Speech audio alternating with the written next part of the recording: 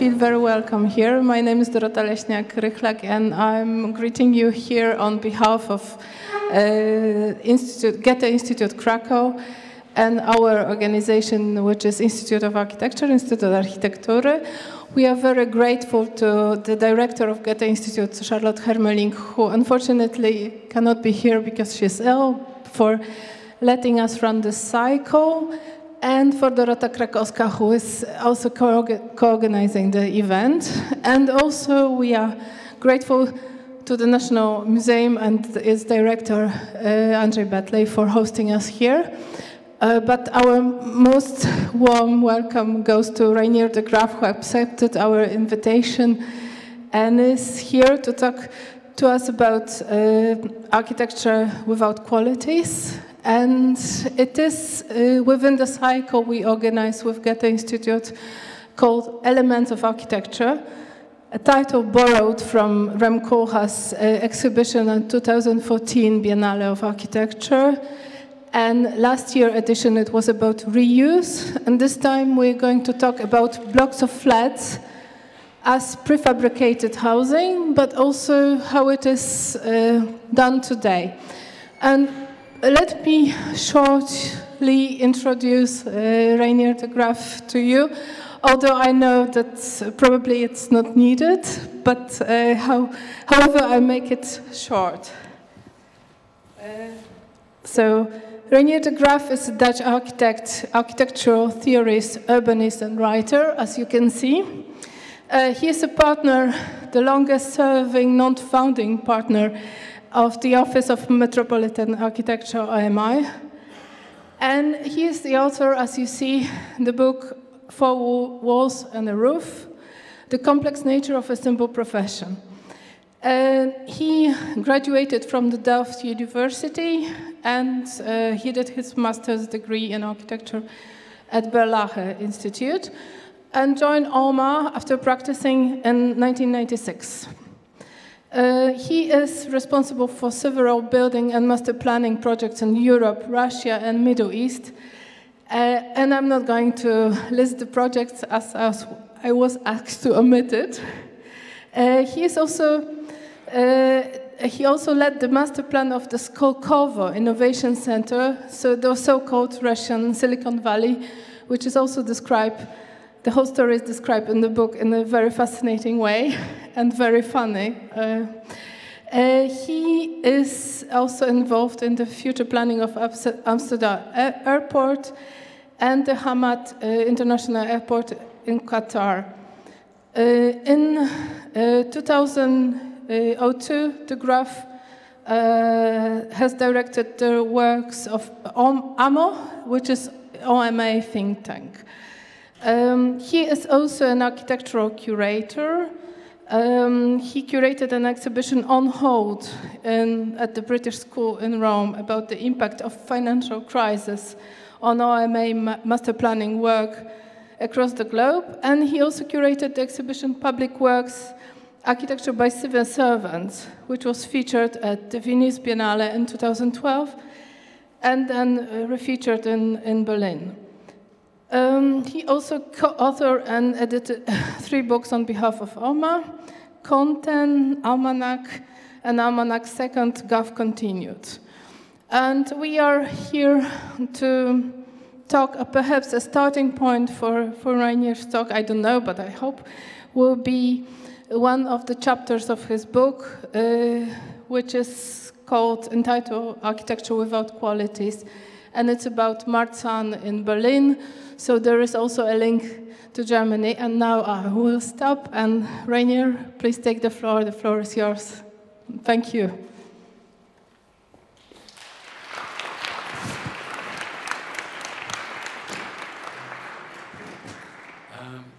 Can we switch off the lights, please? Thank you. So thanks for inviting me. Hi, everybody. The title of this lecture is named after one of the chapters in this book, but it's really the book itself I would like to talk about. The reason why I am here is on the occasion that we have reached an agreement for a translation of the book into Polish, at which point it will be called Cztery Ściany I Dach. I'm pronouncing it well, and that will be the first translation of the book in any foreign language so far. So I'm very, very honored and happy about that. I have prepared a short presentation which in a way tries to convert the book into lecture form, and given that the book is actually itself the result of many lectures, that is a bit of a regressive effort, I guess, in some way. But I've tried my best, and at best this is in a way a sneak preview of the tone and things that are in the book. The book consists of 7 parts. Each part, in a way, serves to debunk a myth that, in my view, is looming over the profession of architecture. In short, the myth of authority.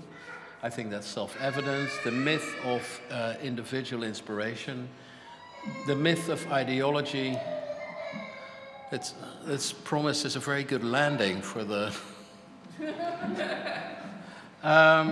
The myth of ideology, the myth of professionalism, the myth of independence, the myth of mastery over the large scale, and finally the myth of progress. And I think, of course, these are in themselves very laudable ambitions, and it is hard to, in a way, fault a profession for trying to live up to these things. But I think there is a particular danger to all of them.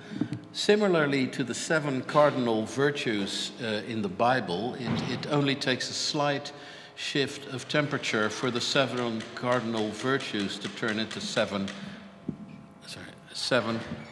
cardinal sins. In my view, exactly such a change of temperature has taken place in the world of architecture with the transition from the 20th to the 21st century, whereby an uncritical continuation of the ethos of architects has become highly problematic. I will try to explain that. At first sight, one could say that the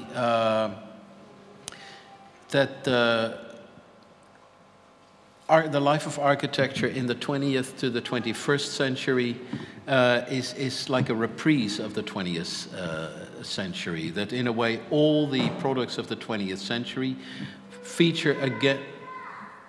Can this stop?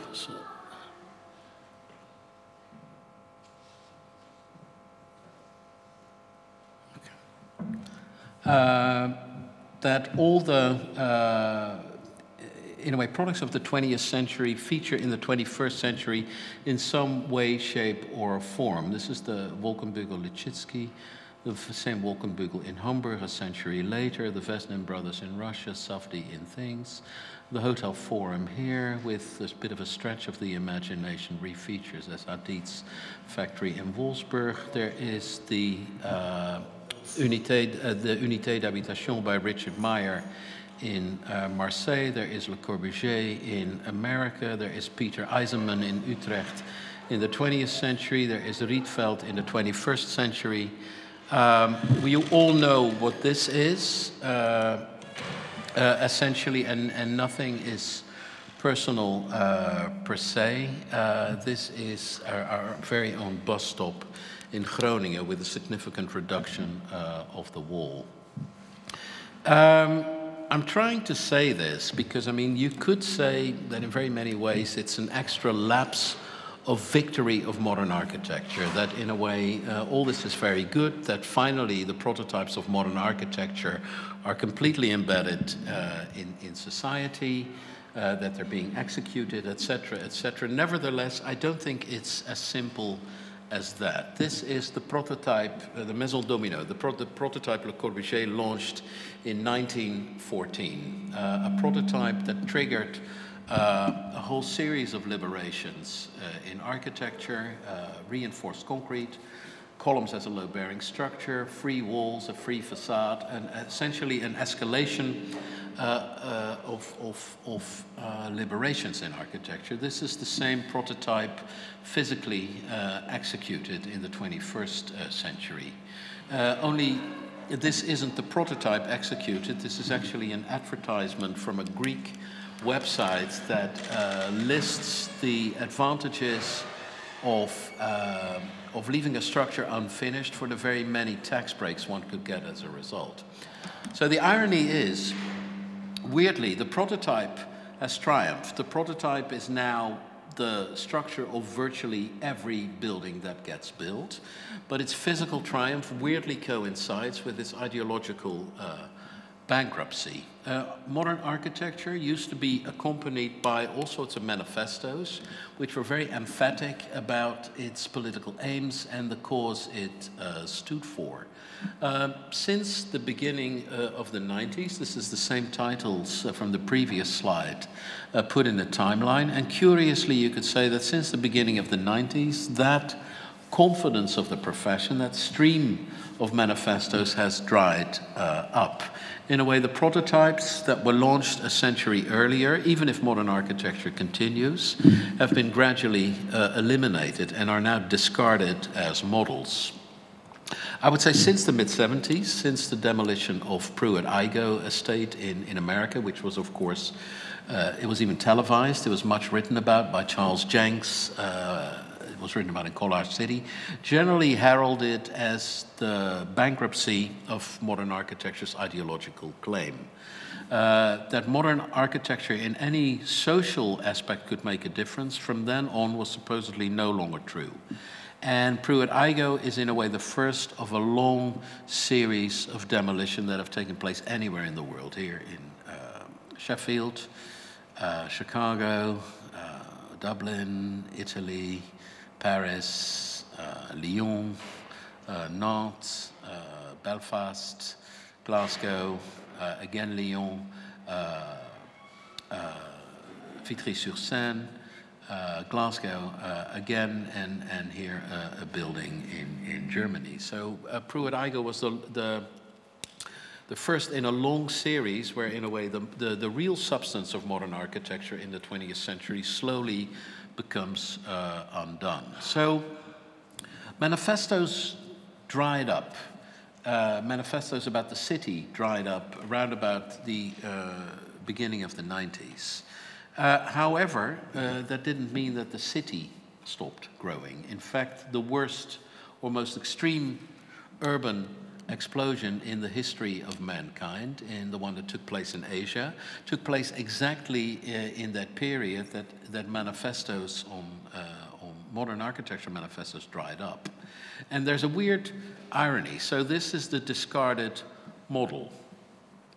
But it's not discarded everywhere. This same discarded model is actually still the prototype for a large wave of urbanization, probably a bigger wave of urbanization than ever took place in the West. This is a photograph taken in a random Chinese sales office. Essentially, the Ville-Radieuse executed as a simple commercial venue for a simple expansion of a simple Chinese town. There you have it. Urbanization has a very interesting effect in China. The average urban person contributes about 5 times as much to the Chinese economy as a rural person. Therefore, you could say, if everybody goes to live in the city, the whole country becomes 5 times as rich. I mean, that is a simple economic calculus. And here you then see a very different thing, is that urbanization becomes proof of a certain amount of political success. It becomes proof of development, it becomes proof of prosperity, to the point that in China you don't really know whether the larger GDP per capita leads to urbanization, or whether it's actually urbanization that leads to a larger GDP. And the relation, weirdly, has become kind of reciprocal. The Chinese town, or the Chinese version of the Ville-Radieuse, has become a global model. This is a town for 1 million people, built in a space of less than 4 years. It is not in China. It is a Chinese project, but it is in Africa. It is a new town, one of the new towns, built in Angola, under the direction of the MPLA, as a partnership between China and Angola. As I said, an enormous city, largely owing its existence and its design to kind of modern principle. The city is built as the result of a massive loan from China to Angola, a loan that is paid for in kind by oil, a loan that is backed by oil flowing from Angola to China. There's one condition to the loan, and the condition to the loan is that all the money of the loan is spent on Chinese firms building the city. So that means the money is paid in China to Chinese firms. The money doesn't even leave China. Oil flows from Angola to China. And in return, prefabricated concrete paneling is shipped from Angola to Africa. So it is almost a form of primitive trade for goods, where money doesn't even properly change hands anymore. The idea for this, very interestingly, was brokered by a French businessman who had applied a decade before, during the civil war in Angola, the same principle of trading oil for arms. So essentially the financial infrastructure of trading goods for goods, oil for concrete or oil for arms, was in place and was simply transferred from a relation of Angola and France to an relation of Angola and China. So here you have the billboard announcing the city. It was announced with a lot of festivities, with a lot of advertisement. There was a promotional film made about it at the start, Sino-Angolan partnership at work. This is the Angolan president with the then Chinese prime minister, with personal involvement of the Angolan president. More public space over there, please. A city for the young, a city for the old, a city with all modern convenience, without any barriers for handicapped. In other words, a city built according to all the modern standards that meanwhile prevail globally, and a city with some funny stuff too. But more about that later. So that happened. That was essentially a modern city built in the middle of Africa, paid for by oil. There was a general assumption that oil money would create a middle class in Angola, and that therefore there would be a prospective audience for this city. However, in 2012, by the time the city was finished, the price of oil plummeted globally, so the prospective middle class didn't come.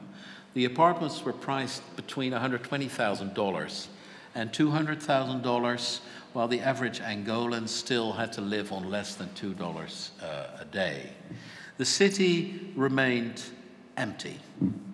A city of 1 million homes, a complete enormous city, larger than Krakow, larger than Amsterdam, remained completely empty, which was, of course, the Western media and later Al Jazeera jumped on it to broadcast this scandal to the world, of course, sensationalizing it, of course, very happy that it was a Chinese fuck-up and not a Western fuck-up, and they were very quickly there to broadcast the news. Apparently, the school children that had emerged in the promotional film were hired actors, and footage of a city with empty lots of buildings, empty parking lots, empty roads, pristine white buildings where the shutters remained closed because nobody lived there, went across the entire world.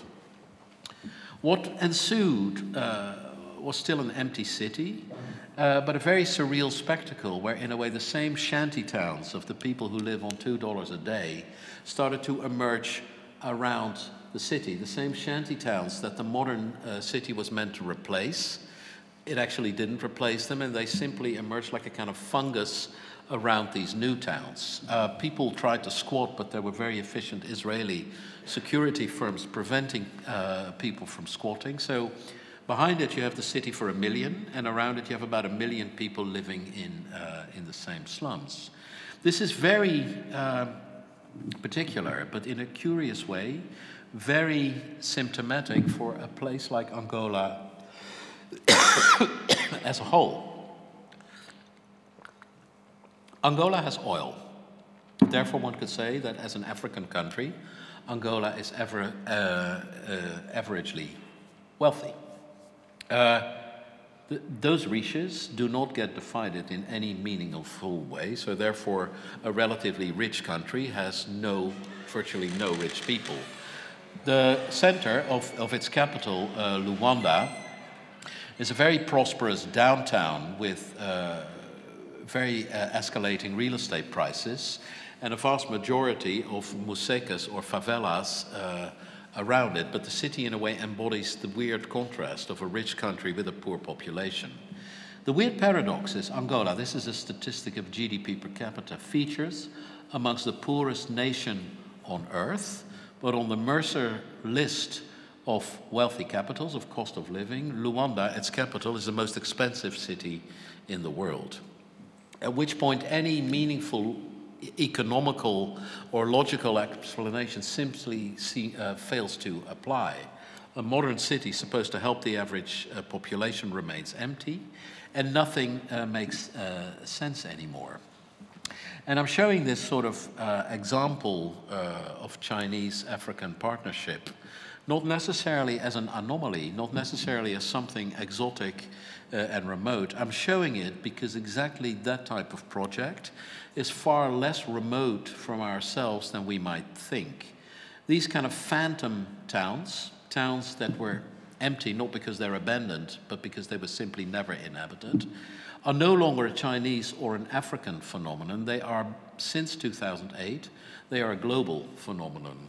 At Harvard, we did research about these type of towns, and we found really hundreds and hundreds and hundreds of towns of them all across the world, suffering from a similar kind of breakdown of economic logic. This is Spain, a big billboard of a new town on the outskirts of Madrid, Residencial Francisco Hernando, big town of perimeter blocks, completely empty. There's another one south of Madrid, built along a stop of the high-speed rail, Ciudad de Valdeluz, kind of half finished.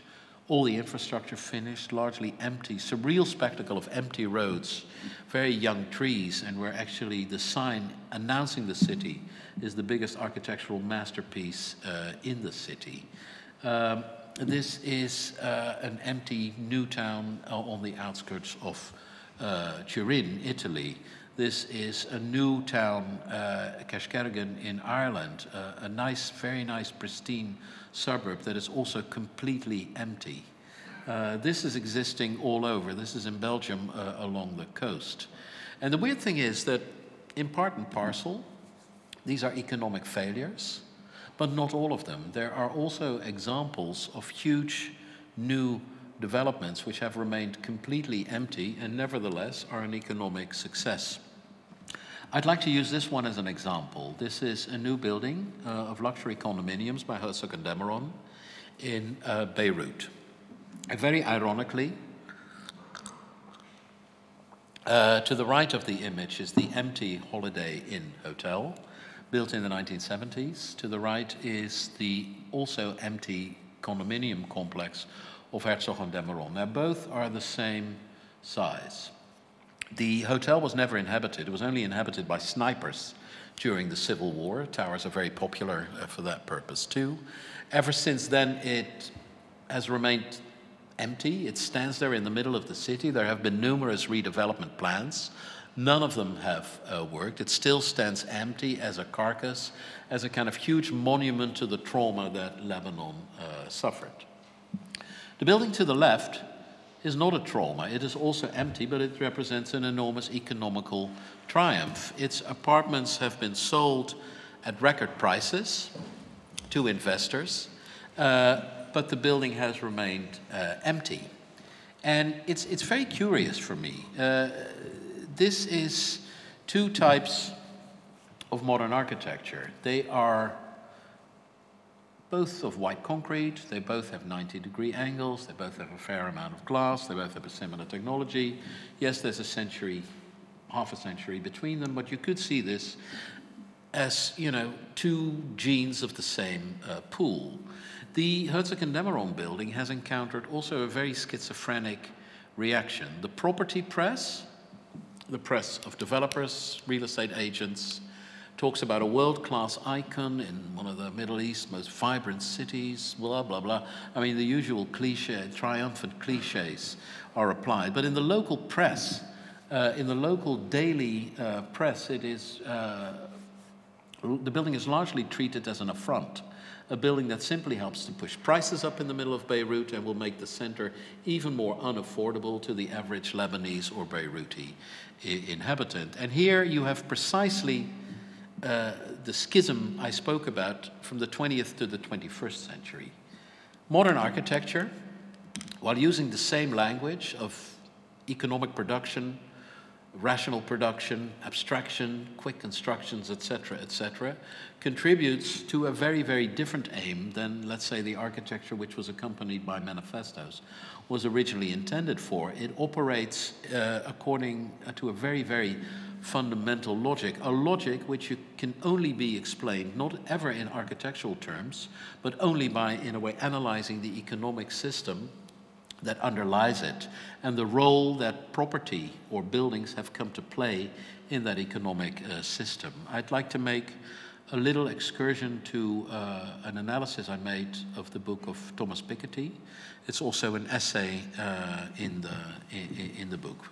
Thomas Piketty is a French economist, and he has conducted a very long research on inequality and the real economic reasons for inequality. What he has compared since the beginning of time is the return on labor vis-à-vis the return on capital.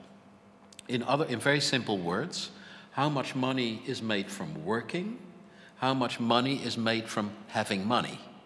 And he argues that as soon as you make more money from having money, somebody else who works can work all they want, but they never catch up. The divide grows. So he's made an analysis over the course of history, since the beginning of times, where in a way the top line with the black dots is the return on capital, the one with the white dots is the return on labor. And interestingly, when you zoom in, one would think that one would always make more money from working, but you see that historically it is actually a very, very short period, a very, very short period where actually the returns on labor, making money from working, surpassed making money from having money.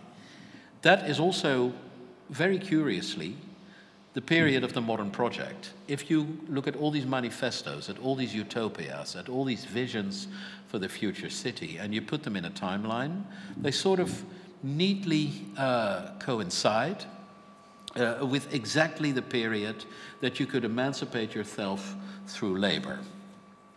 And it's very eerie, once you compare the history of architecture to the history of the economy, very scary parallels emerge. You see the two dots, and you see the moment that they start creeping towards each other again. That is exactly the moment that Pruitt-Igoe was demolished in the 1970s. A very big moment in time. Manifestos on architecture still get produced, but they have a more pensive tone. They have a less confident tone. They become case studies. Delirious New York, learning from Las Vegas. They become more historically aware, and in a way they complete the remaining line. But if you zoom out, and that is the interesting thing, you see that the period during which at least my generation was mostly educated, the period we hold to be true, the period we think is the outcome of a long evolution, is finally the things being the way they ought to be, is actually a brief exception in history. A weird exception that lasts more or less from 1914 till the beginning of the 90s. From actually the outbreak of World War I, the major breakdown of aristocracy, to the fall of the Berlin Wall. Those are major historic events. Now let's look at the major architectural manifestos from those same years. The most important manifesto of 1914 was the Futurist Manifesto by Philip Tommaso Marinetti, published in Le Figaro, very optimistic about what technology would bring, talking of a time of major upheaval, major modernization, and major change. The most important manifesto, or at least the most sold architecture book of 1989, was A Vision of Britain by Prince Charles. And this is very curious, that in a way, an age that starts with the end and the overthrow of aristocracy would culminate in a manifesto written by a British aristocrat. Both men are fanatic fans of hunting, to the point that one could even have a case of mistaken identity. Both men are also passionate lovers, or were passionate lovers, of architecture, as is evidence here, a seamless continuation from the Belvedere in Vienna to Buckingham Palace. And if you look at it this way, the brief period Piketty describes in his book, where, you know, a period of economic emancipation of those who worked, if it starts with aristocracy and ends with aristocracy, one could argue that those periods may as well never have taken place, that what we are witnessing is nothing strange. What we are witnessing today is simply history resuming its normal course, depressing as it may sound.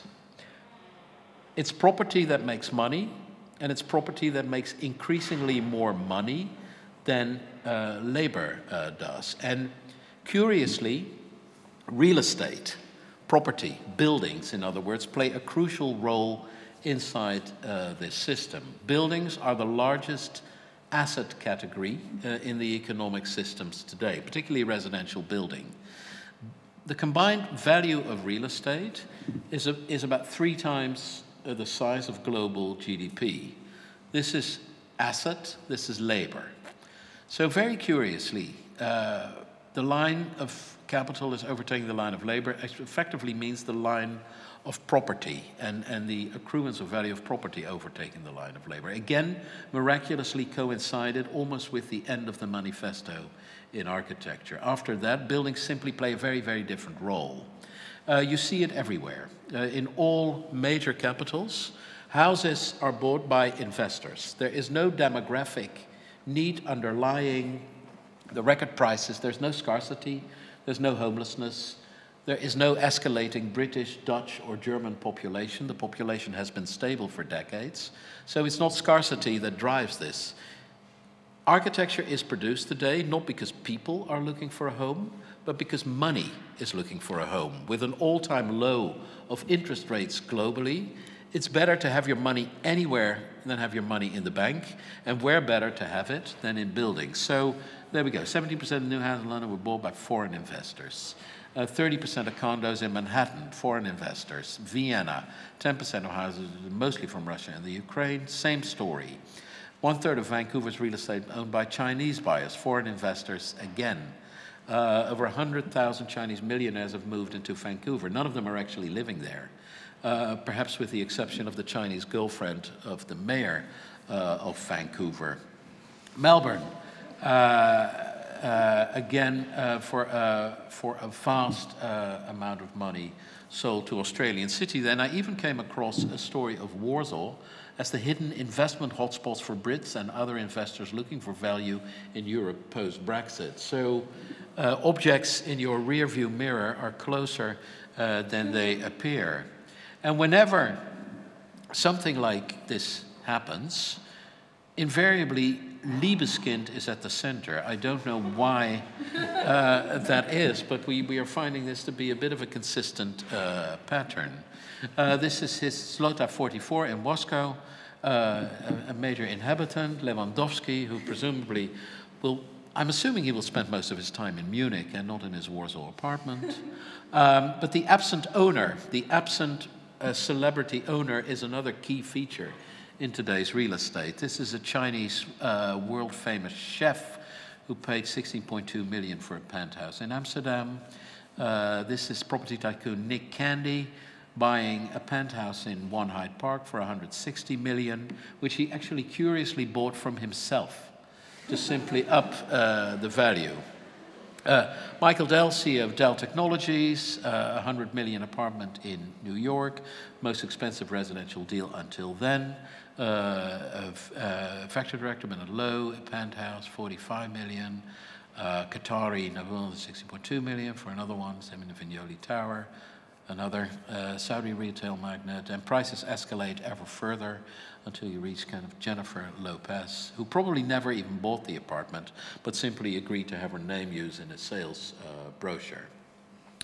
I'm wondering all the time, you know, ever more residential property is built for people who will never live there. Ever more residential property is built for money that is looking for a home, not people that is looking for a home. Is there an effect on architecture? Could one say that?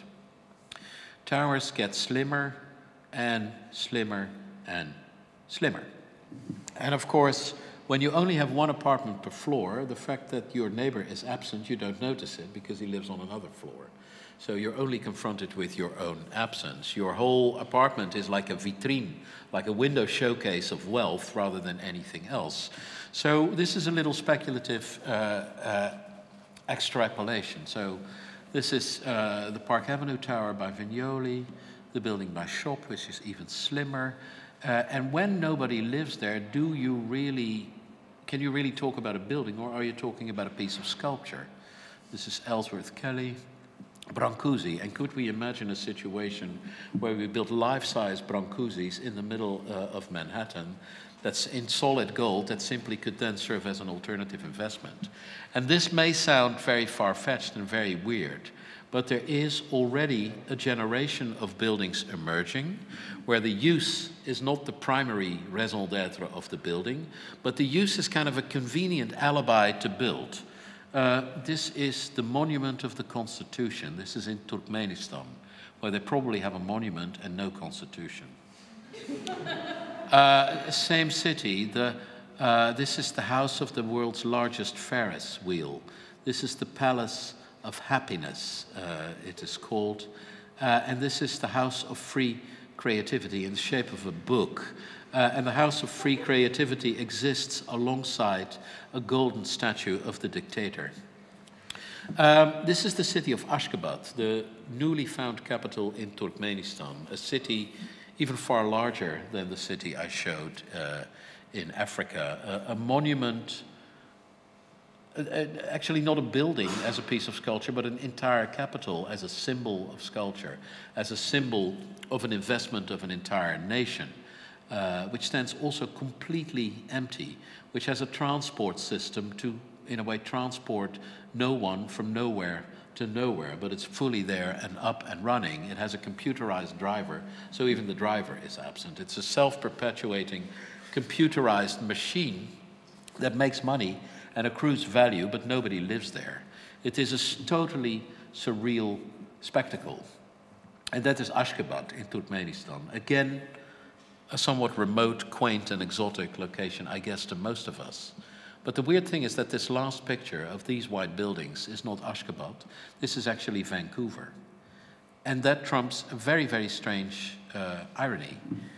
Is that Vancouver, you know, most notoriously always very high on the rank of the most livable cities, along with Melbourne and Vienna. We did some research, and we looked at the top 10 cities with most vacant real estate in the world. And it's almost exactly the same list. So in other words, cities are livable when you don't live there. Which I guess is supreme proof of the point I'm trying to make. So another thing we studied was actually the income development in those same places. This is from the 1950s on. This is an average of the incomes in those 10 cities, where you see income generally rise with pay rises, general economic growth, inflation correction, etc., etc., etc. This is, the red line is the mortgages banks are willing to provide to people on the basis of that income. I mean, for a while it's 4 or 5 times your income that you can lend from the bank. pay it off over 25 years, and you can live in a place. Since 2008, you see a slight dip. The banks are a bit cautious. Then there's economic recovery. The line goes up again. But it's between 4 and 5 times of your income that you can lend and pay off. This is the way housing prices have developed in those cities, which also curiously shows that those prices also began to escalate after the fall of the wall, also in the period of Piketty, where the return of capital overtook the return of labor. And at a certain moment, it's simply impossible for anybody with a regular income to buy any property. It definitively eclipses the realm of the vast majority of people, and it's already happening in those cities. So you wonder what is to be done. Burning Questions of Our Movement, a book written by Lenin at the beginning of the century. Does the property development warrant another revolution? Because, I mean, housing is a primary need of people. One could imagine with when the trend goes on that essentially that the more the 21st century begins to look like the 19th century, that the more or less the outcome of the 19th century, which I guess was the Russian Revolution, becomes likely again. Revolution attacks capital. By far the largest source of capital is residential real estate at the moment. So it is not unthinkable that, in a way, if real estate can topple an economic crisis, it could also spark a kind of global form of resistance at some point. Sorry.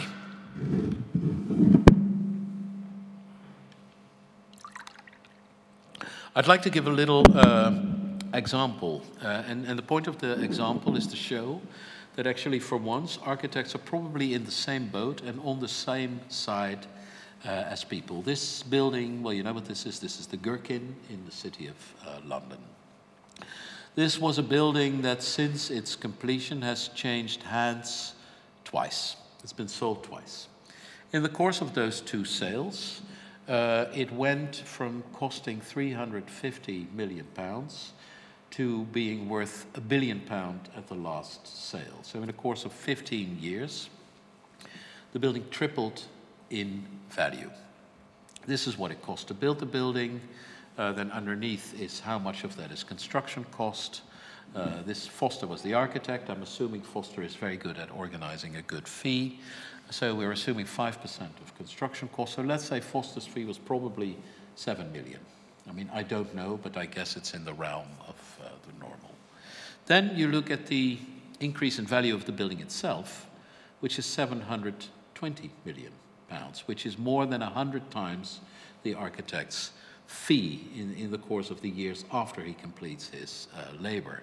And I thought this was a very interesting quote also from the 19th century, which strangely applies to the situation of Foster. It is only after men have raised themselves above the rank of animals, when therefore their labor has been to some extent socialized, that a state of things arises in which the surplus labor of the one becomes a condition of the existence of the other. Strangely, weirdly apt. Architecture or revolution, that is a quote from Le Corbusier, and I think it's a very weirdly ironic quote, because I think in this day, probably more than ever, this is a choice. As an architect, mostly you are complicit in processes like this, and even if as a child, I always wanted to be 2 things, an architect and a revolutionary, and unfortunately, by the age of 30, I had to make a definitive choice. The thing is, I find it very interesting to think what kind of role could architecture play? What kind of subversive role could architecture play in the context of this system? So we did a little thinking. This is the ethos of architecture as it was devised by Vitruvius about 2,000 years ago. That ethos is based on durability, use, and beauty. And you could say that architecture, of course, over the course of the centuries, has undergone multiple stylistic changes, but essentially this ethos hasn't changed. This is Alberti during the Renaissance, who also talks about architecture as being eternal.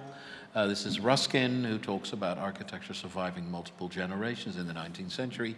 And even a contemporary figure like Frank Gehry hails timelessness as the most important feature to architecture. But I wonder, how appropriate is that ideology still? I mean, let's have a look. In the Middle Ages, beginning of the Renaissance, the life of a building was about 300 years.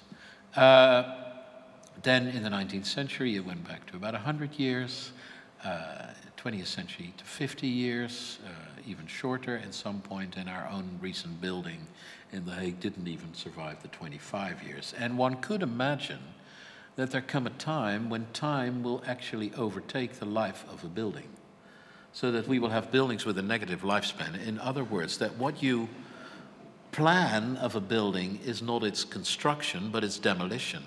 That the prime architectural element is not the creation of a building, but the planning of its disappearance. So if you project that on the Latin terms of Vitruvius, you end up with these terms. Buildings should be temporary, buildings should be flexible, and buildings should be humble in terms of anything. In other words, this ethos should be replaced by this ethos. A building should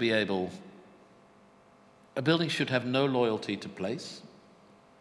A building should be used for the things primarily for which it was not intended. And a building should be taken away very, very, very quickly. That is the essence. And weirdly, that kind of casts a very interesting light on a type of architecture that has been discarded ever since the fall of communism. This is Marzahn, a Plattenbau Siedlung on the outskirts of Berlin, much of which has been or is being demolished.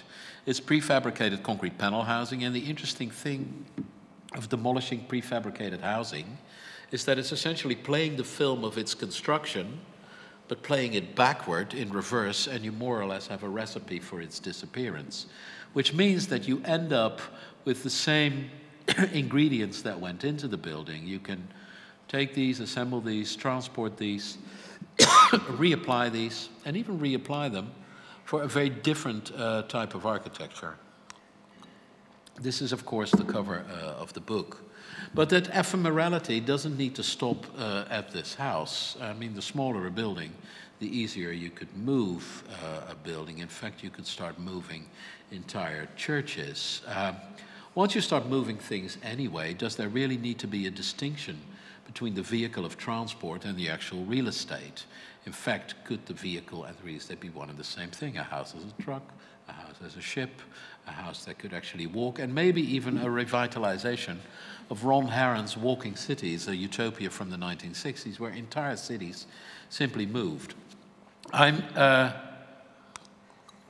of course, presented this as a somewhat ham-handed, funny interlude, but I think there is something to this.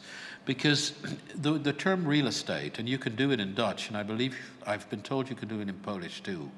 The term real estate is about that which doesn't move. In other words, the term real estate is the ultimate triumph of a Vitruvian ideology. So therefore, if you have nurushumoshi, we could have, as architects, a new category which would be rushumoshi, things which only move, which would mean that the cruel graph of the accumulation of value of the gherkin could be simply mirrored. That essentially buildings could depreciate in value like computers, cars, and anything, that there could be true innovation in architecture, shorter lease cycles, and most of all, that a particular class of people who make money from our labor could disappear along with it. And that is my propositional extension to the book. Thank you very much.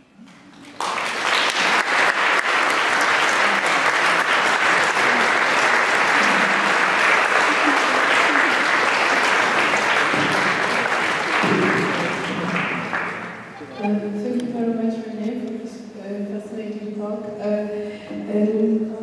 would like maybe also to start a session of questions and answers, but we have also prepared some questions with Marta, Kapińska of Institute of Architecture. And I have the first question, which refers in a way to your conclusion. It can be a revival of prefabricated building because they are very easily demolished or deconstructed. But what also struck me in your book was this claim that architects inventing prefabricated housing actually didn't notice that they were questioning their own position or their own authority because they were not needed anymore. And perhaps could you elaborate on this? And perhaps this is also the case now. Yeah, well, the interesting thing is that this is, I'm assuming, this is the essay about German prefabricated buildings you're talking about. There is a quote from Mies van der Rohe where he says, in the near future, we will be in the fortunate position that the industry will very easily solve all our artistic dilemmas. And that was a very provocative statement that he made it. And as long as it wasn't the case, that statement only sort of elevated the artistic state of the Bauhaus. It elevated the Bauhaus to a status of avant-garde.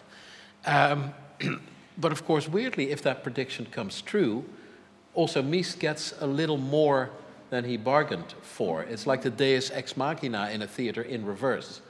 And it's very weirdly, in doing the research for that essay, is that, you know, the Bauhaus was closed by the Nazis. Some architects went to the United States. They became very famous. A significant portion of them actually emigrated to Russia as the promised land of the time, the socialist promised land of the time.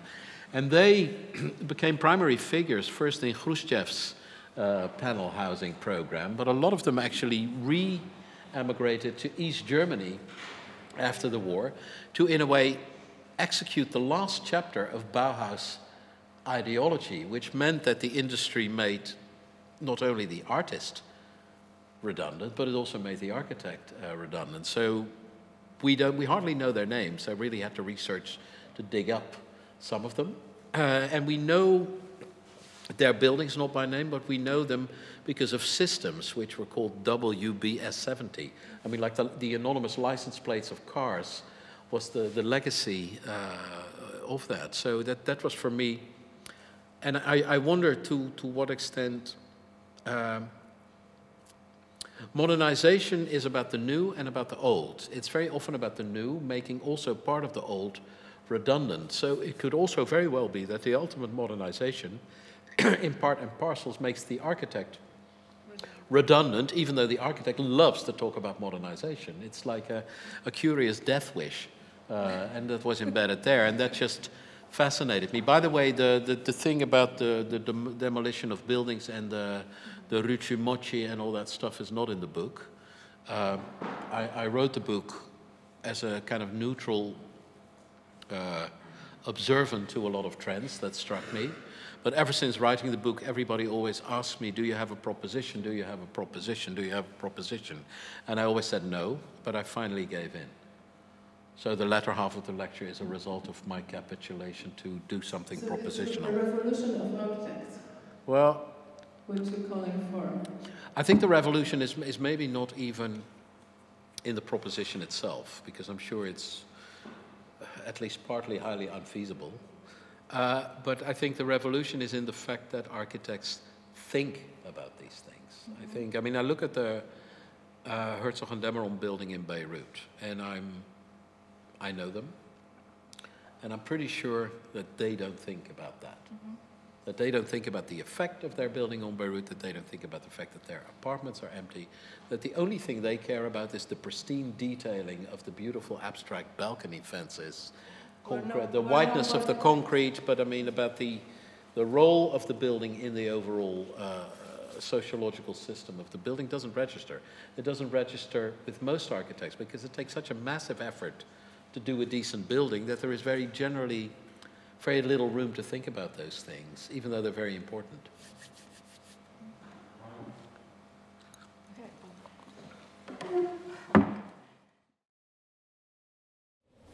Thank you, Reinier. This was very fascinating. And you started the talk with also with this photos of demolition. And you wrote also in the book about this process of normalization in the former DDR that is very often connected with demolition of some parts of the housing estates. And what strikes me, because this photo essay is also, this photo essay in Memoria is also the part of the book. And what strikes me is that there are no housing estates from this part of the world, from the former Eastern Bloc, apart from DDR. So I wonder what is your perspective, how this narration applies to this part of the world, and maybe we are just lucky because it is still pretty normal to live in such estates here. I realize that, and but I think, to be honest, it's mostly the result of a time lag. That I suspect that the process which has started in the West, unless something very drastically changes in the short term, that the process that started in the West a while ago will hit the East in a while. And it's very interesting that, for instance, recently in Moscow, a very big demolition or modernization or redevelopment program has been launched at a lot of the areas with the Khrushchevskis, which are also closely coming to their end of their technical lifespan. So I'm sure it'll happen. It's just that at the timing, at the time when we closed the book, that program wasn't on the cards, and simply an image search of all of this stuff generated what it generated. And I think the only, if I remember correctly, the only Eastern example is Marzahn, which is Germany, but former East Germany. So that's the only. The rest is a lot in France, a lot in England, in Dublin. But of course, it's a selection of a far larger quantity. But I think even if you expand the selection, you will find a similar asymmetry, I suspect.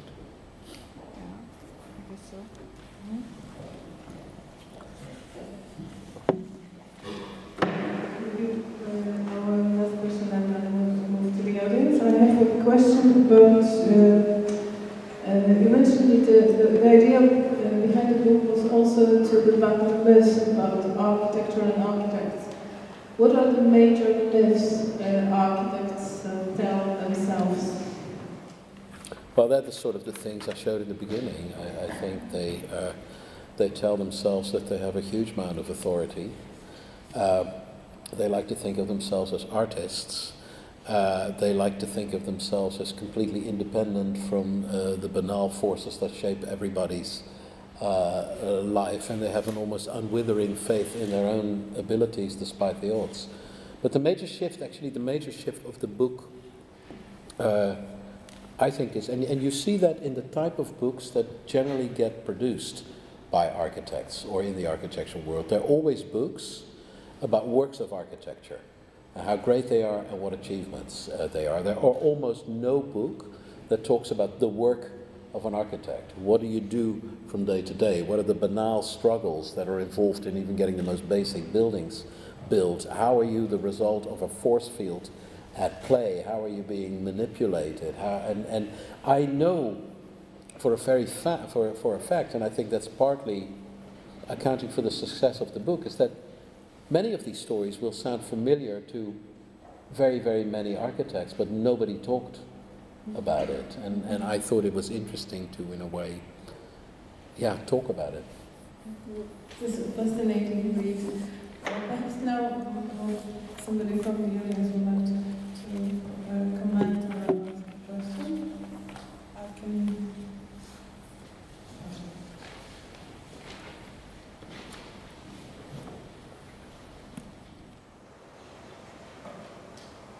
you tell us about a shift that happened after the 90s when architects stopped producing manifestos. I wonder, from your experience of those people, what are the main influences of them now? Do they still read the Futurist Manifesto that forgot its social message? Or do they just, like, who do they read? Who do they want to be like? And are they stuck in the manifestos that were produced in the past? Or do they read something else, like novels? I don't know. There's a very strange schizophrenic attitude about it. I think that the vast amount of architects in schools and in academia still talk about those manifestos, still talk about Le Corbusier, when actually nobody really believes in his doctrines anymore. And I think that that goes for a lot of these things. So then what remains is a kind of an almost... I'm often struck by the blatant cynicism vis-a-vis the underlying message of those books and the stylistic celebration of the type of architecture, which then almost becomes a similar nostalgic reflex as other people's have vis-a-vis different times. I mean, what I like about the manifestos is their blatant absence of nostalgia. And I think much of today's interest for modern architecture, for brutalism, for Le Corbusier is actually a product of nostalgia. But I can speak for myself as in a way that I'm very nostalgic for times that were less nostalgic. Postmodern.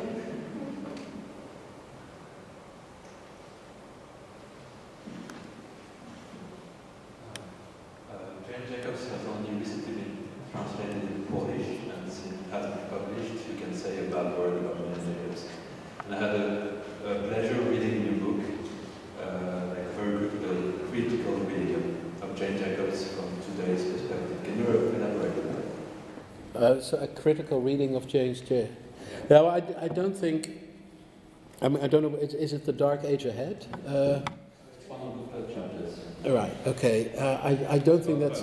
Yeah. I don't think that's a manifesto. I have never thought of Jane Jacobs actually as a manifesto. I think Jane Jacobs is a very curious figure, and there's a chapter on public space in my book which tries to delineate it. It's Jane Jacobs is a critic of the modern movement and tries to critic the excess of the modern movement, and in the wake of that she invents a lot of terms and attributes an almost sentimental value to those terms, and thereby obfuscates the terms as well. I think, for instance, there's a weird irony that everybody talks about public space, but I think the real problems of public space started at the moment we started talking about it. Because public space is, in essence, a legal construct. It is space that belongs to the public, which is in any way, shape, or form fixed by the law. But then, particularly through her writing, you get kind of prescriptions of what a good public space is. So then you get descriptions of the architecture, you get descriptions of the atmosphere, but that is fundamentally talking about something else than about public space. I have enormous problems with Jane Jacobs. I don't think it qualifies as a manifesto, and it's not linked to the manifestos. I have enormous problems with Richard Sennett, similarly, who of course takes an enormous amount of cues of Jane Jacobs, because I think they don't help.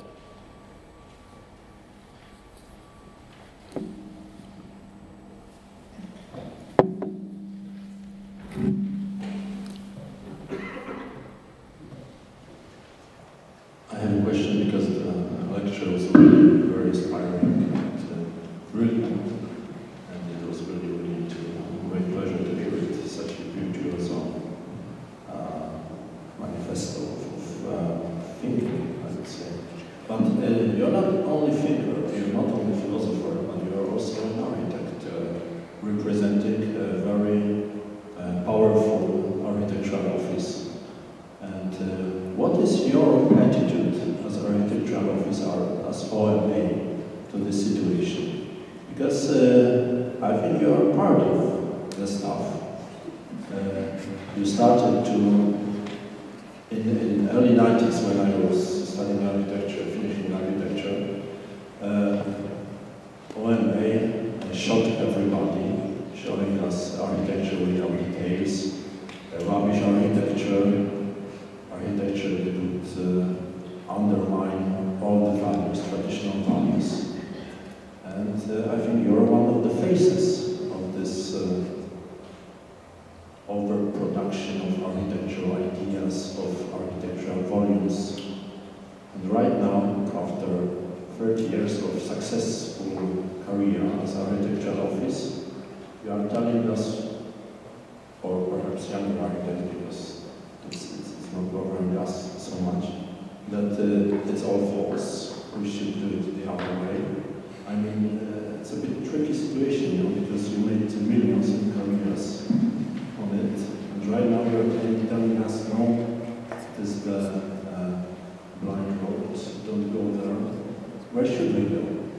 Yeah, I think I get where you're going. A few corrections, and I'm not necessarily disqualifying your questions. We are not powerful. We are prominent, but we're not powerful. I mean, I experience our lack of power in my job on a daily basis. We also didn't make millions, at least I didn't make millions. It would be nice if I did, but I recognize what you say, but I also recognize that a lot of the examples, the whole key difference, I think, between our office and a lot of other architectural office is an interplay with the context of the time of any given moment. So some of the examples, that was then, now is now. I get accused very often, I mean, I hear this all the time, that you don't practice what you preach. But that's completely besides the point.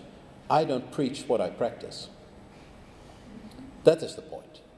Or I preach precisely because I practice. That there is now, and I think any architect should do that. As an architect, by definition, you have a very different relation to almost anything than a journalist, an artist, or anything. That you're always stuck and trapped in a very complicated web of dependency. And you cannot renounce that web, because otherwise you simply have to change. There's a choice. You can change job, or you can actually exist in that web and work with the knowledge that you acquire as a result of that web.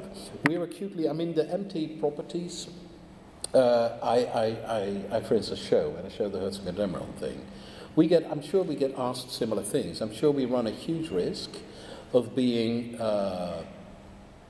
complicit in very, very similar things. I can only say that we try to judge those things when we come in, and we try not to be complicit when it happens. Doesn't mean it won't ever happen, but there is an enormous awareness of what goes on, and also an adjustment of strategy what goes on. I also speak partly for myself, and of course at the same time I'm a member of this office, and the book sort of creates a kind of quite a convenient confusion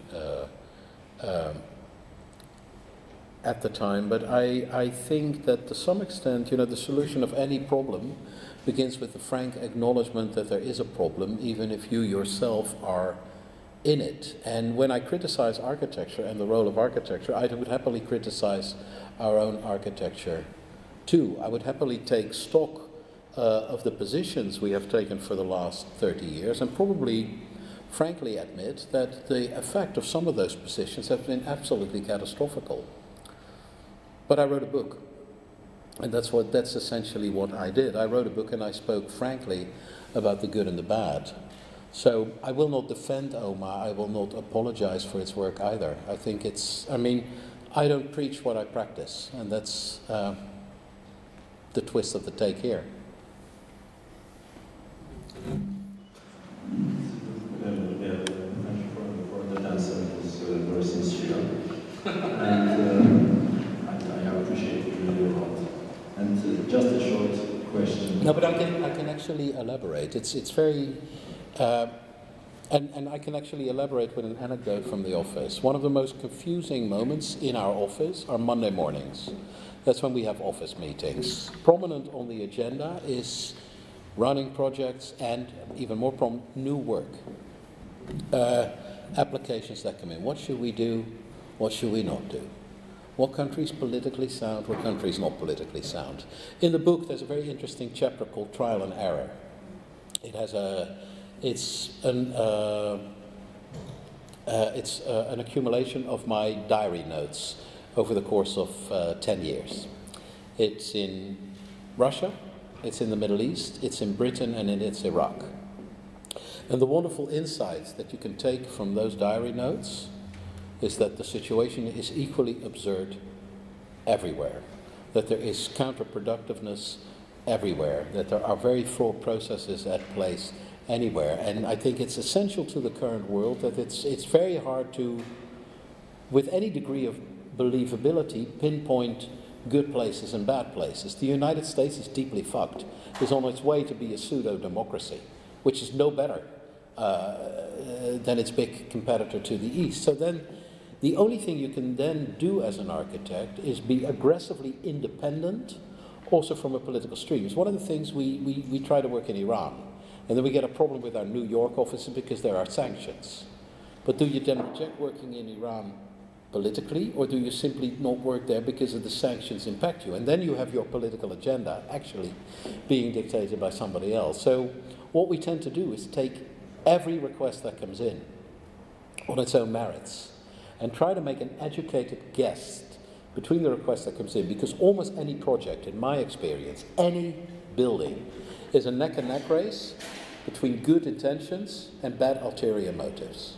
And the only thing, and that's the best I think anyone can offer, is to make a very careful, educated guess to which side will triumph in the end. And there we will make probably different choices now than we would make 30 years ago. There are probably projects we accepted which we wouldn't accept again. That happens in the life of an architect. But I think the only methodical disposition in response to your question is an almost minute labor where you look at things individually.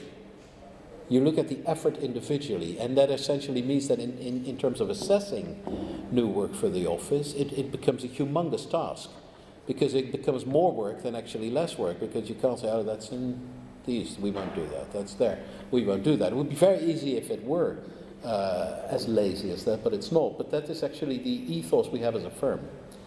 We will work everywhere when needed, we will work nowhere if needed, but it is a real case-by-case assessment, and that's the only meaningful thing you can do. Because these empty apartment blocks that I show, they appear in Angola, they appear in Uzbekistan, they appear in the center of London, just the same. They appear apparently in Warsaw. So there is no black and white in the current world anymore, which means that only the most extreme diligence of looking at every effort individual gives you some hope of not ending on the wrong side of history.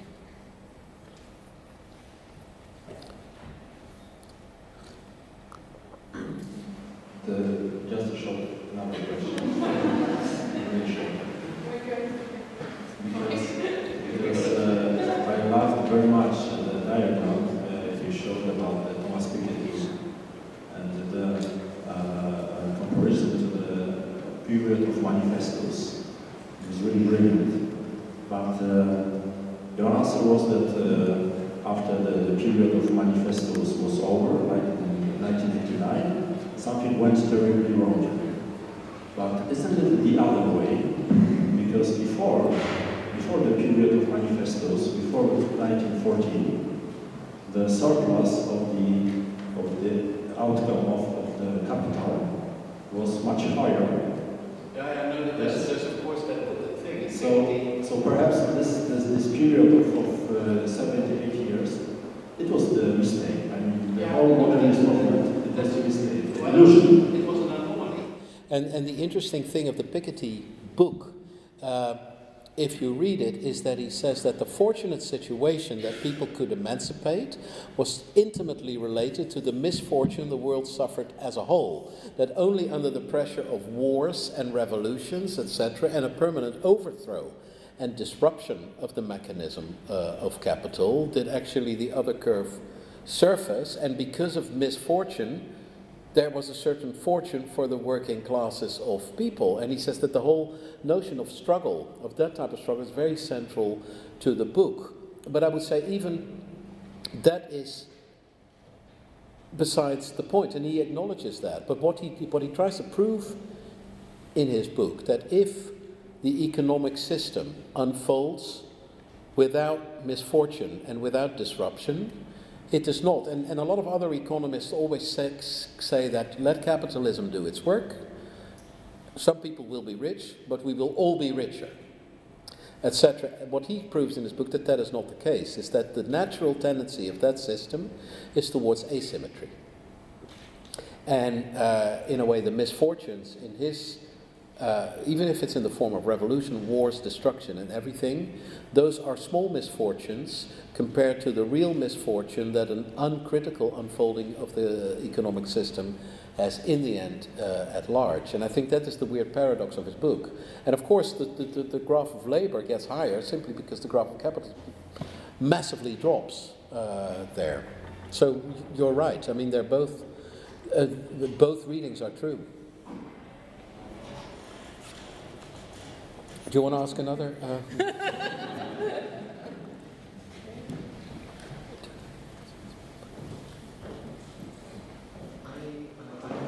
Regarding your conclusion in the end, because I'm not sure if I understood whether you are saying that in the context of all the things happening, we should go temporary and we should go with those easily demolished buildings, or should we, or was that just a wrong thing and you were proposing to go another way? Well, ironic. You can never say something is irony because then it stops being irony. So the essence of irony is that it's in the eye of the beholder. But anyway, the thing is that I like to, following the book. And the book is a stage in anyone's thinking. And of course, life doesn't stop after the book, and particularly not your life as an architect stops after the book. However, after writing the book, I don't think it can be quite the same as before writing the book. So I do think it is interesting to think about strategies of disrupting these trends, because I think these trends are bad. And I see my children suffer from the same trends. They have a very different start at the beginning of their life than I did, and I'm not sure it's necessarily better. So I like to think of disruptive strategy. This was one. There might be many others, and I'm sure this isn't the panacea to the whole problem. I'm under no illusion. What I thought was very strange is that we did a building in Rotterdam. It was finished in 2015. It was a new town hall, which was made of prefabricated steel elements. It was like one or two details and then blah, blah, blah, blah. Could build the whole thing. It was a very nice building. It was quite cheap because it was built very fast. But it had an immensely good BREEAM score. It had an immensely good BREEAM score because it was so easy to demolish, which I thought was very weird. So that the penultimate criteria of sustainability was disappearance. Because, sustainability, you think, it means lasting forever. You have all these kind of associations. And I thought that was an interesting paradox. Because, you demolished it, and then when you demolished it, you had no waste. You essentially had the spare parts, and you could apply them in a building elsewhere. And that massively, for some reason, you have all these 70 criteria, and it massively upped the score to the point that I think we even ended up in a category where we didn't realize we would be. So, in a way, that triggered part of this thinking. But there might be other directions. I just think it's an interesting, beyond a violent revolution against a particular class, what kind of disruptive professional techniques there are in the short term to, maybe adjust the system or even have slightly less of the bad trends. So this is one.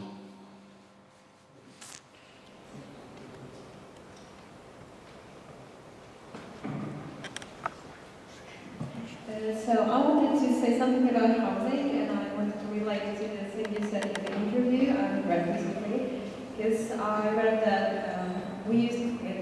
buildings used to be built cheap to have affordable houses for people, and now they're built cheap and sell them for some enormous amount of money. So it's not anymore providing living space, but more investment rate.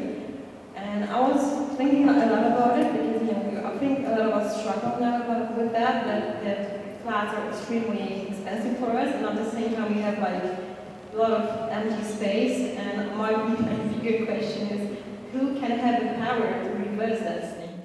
Yeah, I don't know. I think it's a bit of a Pandora's box because, by the way, I don't think that everything started with the fall of the Berlin Wall. I mean, I think a lot of this started in the West earlier. It started in the 80s, leading up to the fall of the Berlin Wall, when conservative policies in Britain and America, and later also in Western Europe, they discovered essentially housing as an asset. Big time, which meant that, for instance, in the Netherlands, we go from a situation of 70% of the people renting their homes to 70% of the people owning their homes. Once people own their homes, the monthly payment they do goes into building up their possession. They have a vested interest in the fact that the value of their home increases. So by making people homeowners, you also make them conservatives. Almost by definition, you make them financial conservatives. And it was a brilliant coup, a very dark coup of the conservative forces to make the vast majority of what previously were probably socialist voters for low rents, etc., by having them own their homes overnight, they became a conservative majority. Then that happened. They did very well. I mean, a lot of the people who owned a home saw their home make more money than they did by working. So that first generation benefited. But then the trend continued. And then you have a next generation, and a next generation, and a next generation. And while the first generation initially benefits from that gap, the next generation can never be equal. They find prices so high that they're beyond their reach. And it's a kind of a system. Once you privatize something, as a government, you can't nationalize it. I mean, you can nationalize it by force, almost, but through no evolutionary course can you undo what you did. So I think this will be a real problem. I think in 10 years' time, probably in Amsterdam and other cities in the west of the Netherlands, everybody will be renting again. But people will not be renting a house from the state.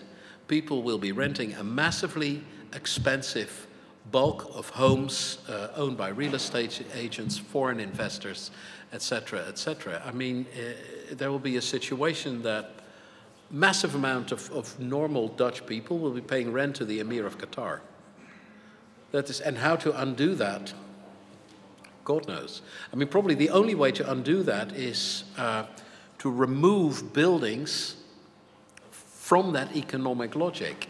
There is an interesting initiative in Germany at the moment, and an ever stronger movement who simply wants to nationalize land under a law so that you can't speculate with land, because land value underlies property speculation. And once you can't privatize air, and similarly say they shouldn't be able to privatize land. Once that happens, there might be a trigger to the fact that then you can't do that same thing to the system anymore, and that might be a turning point. But I don't know. But I think the answer as a whole is probably not in my reversal of the term real estate per se as a whole. I think it's probably a complex of measures in a number of different domains: political, economic, and from the point of view of construction.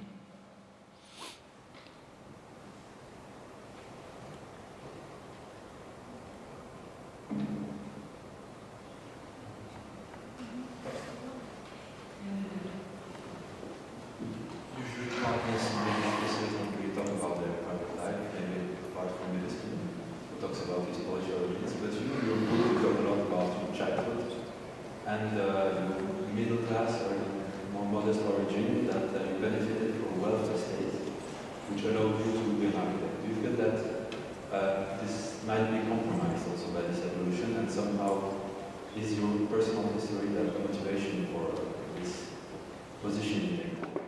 Well, I think anybody's position on anything is, at least in part, always, of course, influenced by a personal history, as is mine. I don't know. In many ways, it's too early to tell. I know that it's very strange that I was born into a generation where I could go to college because there was a system of scholarships which allowed anybody who had decent grades in the public high schools to go to university. That's where I could study, that's where I could get a degree, that's where I could get an architect's license, that's how I could get a job. At the same time in the 80s, also my parents, from being 70%, one of the 70% of the renters, went to 70% of the homeowners. So it's a kind of particular, riding the wave of a particular course of history, where things were up in many ways, that has allowed me to be something that, for instance, in the 19th century would not have been possible. Whether this will continue in the same vein, I don't know. I mean, I teach in American universities. And it's very strange. People have to take out a massive loan to study, which is something totally unfamiliar to me. I could waste time in university, flunk, and had I flunked, well, I would have flunked, but I would have not had a massive debt. Today, people between the age of 18 and 23 are faced with debts which are, by the time they come out of university, unless their parents are rich, they have astronomical debts. So already, who can study without concerns and who studies with concerns? Because, I mean, when we studied, we were all without concerns.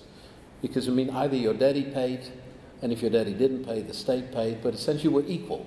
You were equal until you got a job and you know, a person became more successful than the next professionally. But until the age of 25, 26, you know, you can see that divide now starts at a far earlier, so private schools, starts at university. And there is a real, I mean, I notice I teach at schools, and there is a real effect when students have in the back of their head a massive loan to repay.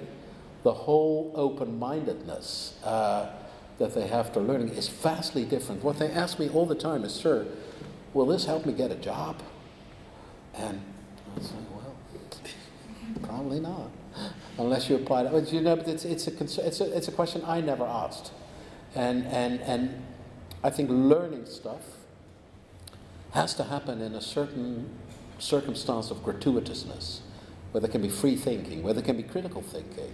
Because the economic system is already very prevalent from day one. I mean, the homeowners are conservative because they have a house to pay off. The students are conservative because they have a student loan to pay off. So there is a definitive effect on, not on raving poverty among white people just yet, but there is already a palpable effect on a climate of intellectual freedom and criticality. I notice that on almost every experience I have. And I find that actually probably one of the most worrying things.